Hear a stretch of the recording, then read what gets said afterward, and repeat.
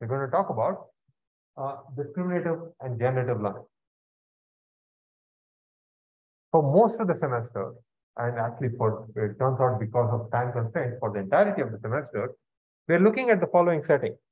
There's a fixed, possibly unknown distribution, D, over the examples, and we have some, over the data and also the functions, and we don't know what data is going to show up. We don't know what hypothesis, what true concept is going to show up.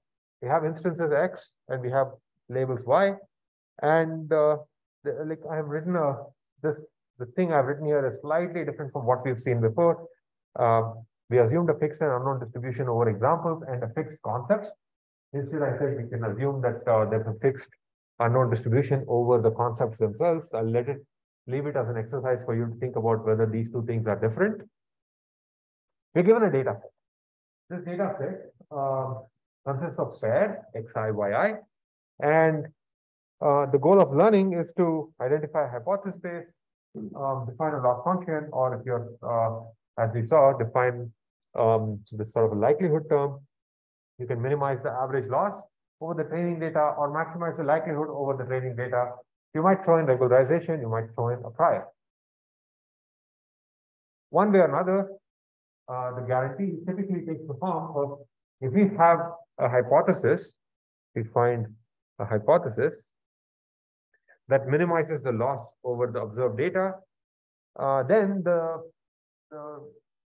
ideas that we encountered in learning theory and such things guarantee that the future behavior of this model will be good. All of this, turns out, falls under this style of modeling, falls under the umbrella of something called discriminative model.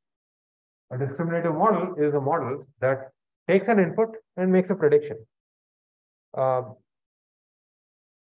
look at a whole bunch of positive and negative examples, and we discover regularities in the data, but more importantly, use those regularities to construct a prediction policy, the rule that labels new examples. Any assumptions that we make here come in the form of assumptions about the hypothesis class. Once again, these are functions that map X to Y. One way or another, if our goal is to approximate the functions of the form that map X to Y, we are estimating the conditional probability P of Y given X. For a new example that comes in, we are asking, what's the probability that Y is the right label? So discriminative models are models that try to estimate the probability of Y given X. This is another way of, there are a few different ways of writing this, but for the purposes of this lecture, let's just say that any model that estimates the probability of Y given X is a discriminative model. It constructs this policy of what's the label given a new example. Seems like this is all that we've done, right? In direct contrast to these types of models, there's another type of model which we haven't covered at all in this semester. That's called a generative model. The generative model, rather than modeling P of Y given X, models the joint probability of Y and X. Okay? So rather than saying how do you produce the label Y for a new example X, the generative model just says, what's the probability that this pair X comma Y can exist in the universe? That's another, you can model that also. Any model that does this, any model that models what's called the joint probability distribution of the data is called a generative model. Typically, modeling P of this process, this is exactly the same as P of Y times P of X given Y. What I've written on top is a tautology. It's always true. By definition, that's true. So typically, generative models set up the learning problem as learning two different probability distributions. P of Y separately, what's the probability that the label can be Y? And a separate modeling problem of what's the probability that if the label was Y, this particular example would be generated. So it's like a generative story. So one way to think about it is, let's say that I have to construct a model for news articles and the section in the newspaper that they show up. Y is which section in the newspaper does this article show up, and X is the actual text of the article. The generative model would say, I'm trying to assign construct a joint probability distribution of both these things. And the way to do that is, first, you sample the section from P of Y.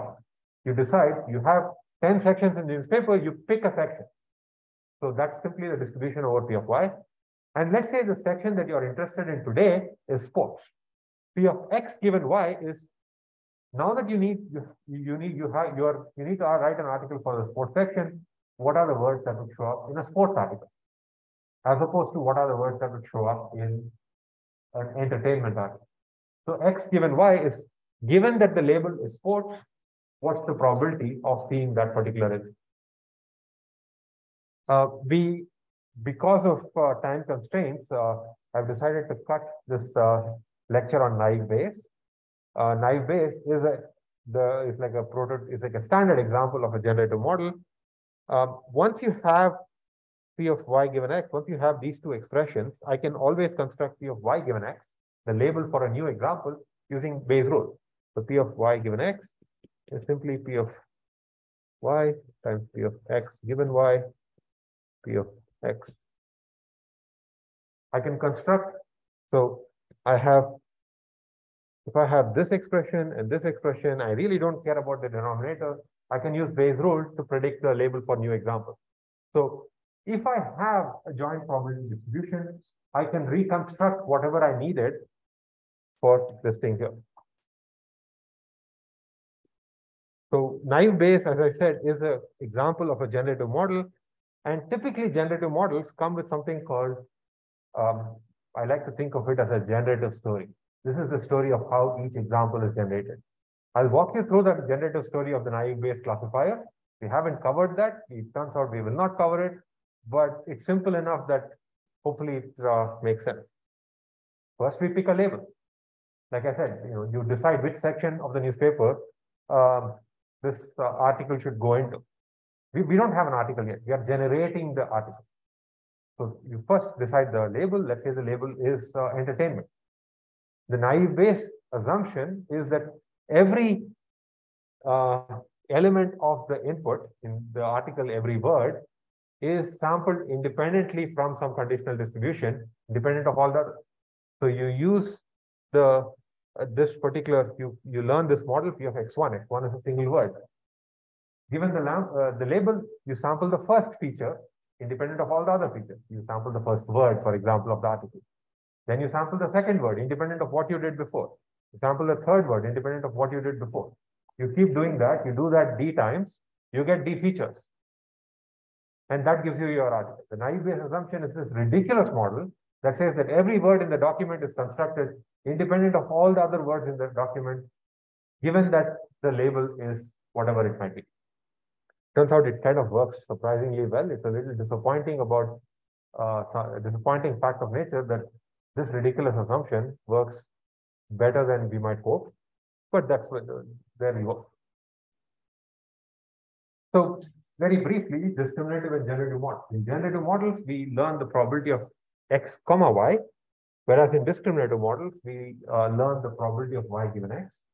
And the way to think about what it means to learn the probability of X comma Y or Y given X is to think about what is the model capacity being used for? All the parameters in the model, what is it being used for? When we are learning P of X comma Y, namely the joint model or the generative model, we are using the parameters of the model to construct examples and also the labels. For a discriminative model, on the other hand, the model capacity doesn't care about how examples are constructed because examples are given and we just have to predict the label. So the standard examples of generative models are naive Bayes and hidden Markov model, which some of you may have encountered in an AI class. Pretty much all the models that we spent some time on in this class are discriminative. We'll talk about logistic regression on Thursday. A whole bunch of models that are collectively called conditional models are discriminative. Most neural networks are discriminative. And if you want like a pictorial explanation of what's the difference between these two things, imagine that you have red circles and blue circles, and there's a decision boundary separating them. A generative model models both the inputs and the output. It uses the parameters of the model to discover the fact that there are these clusters in the data here, and then there's like this path here and this path here. In addition to that, it also uses the capacity of the model to discover this line here. So the parameters of the model have to do the work of discovering clusters in the data, plus characterizing the decision boundary. In a discriminative model, it doesn't really care about where the data lies.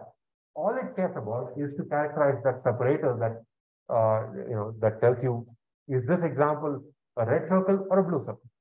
It doesn't really care about the internal structure of the data point itself, because X is always given. So a discriminative model cannot be used to generate new data points. It cannot be, you cannot ask a discriminative model, can you construct a red example that comes from this cluster? Because it doesn't know about the existence of that cluster. On the other hand, a generative model, you can do that. So it does more work. As a result, you're asking more out of the model parameters.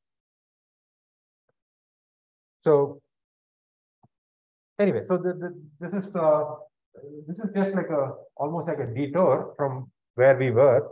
We were talking about Bayesian learning. We'll get back to that, but this is like a interesting and important distinction that occasionally comes up, and it's worth knowing about. This difference between generative and discriminative models. It comes up naturally in a probabilistic setting, and that's why it's part of this unit. Questions about any of this? We are at time, so if you have questions, feel free to ask. If you don't have questions and you want to leave, feel free to leave. And I have office hours also. So if you have questions, we can continue that in office hours. There's a question.